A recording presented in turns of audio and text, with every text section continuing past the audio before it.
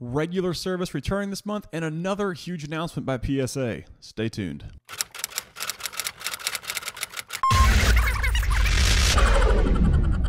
What's up, everybody? Kyle here. Let's talk wax with some fresh PSA news. So there were two big announcements on the PSA blog yesterday. One being the return of regular submissions this month, and two, they also dropped some information about the return of value services, but I'll get to that later in the video. So the return of regular services is going to cost you about $100 and require you to have an active PSA account. And they're also adjusting the way these submissions occur so they don't have another catastrophic backlog like last year. The new submission management process involves a virtual queuing event. And in these random queuing events, they'll allocate a certain number of submissions per person. Obviously, there's not a whole lot of specifics right now. All I could find is that PSA plans to inform members by email when these events will be occurring. They've also dropped no information about how many allocations they'll be giving away per queuing event. If you were lost right now, like I was for about the first 5 minutes, I'll put a link to the actual blog in the description so you can read it. For $100 a card, there doesn't seem to be a whole lot of concrete information besides check your email.